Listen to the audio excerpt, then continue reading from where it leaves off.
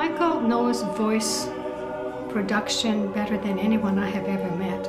I was amazed when he came in and said, well, a few days ago I just drew up this 5-year plan for the concerts that I want to do over the next 5 years. When I actually took on the position in the summer of 2005, I had a very precise plan what music I would like to do. It inspires the choir to new heights, working with a professional that is so committed to his art. Most important actually in my work as a conductor is being responsible for my artistic vision. Being responsible to constantly work on improving the situation for choral music.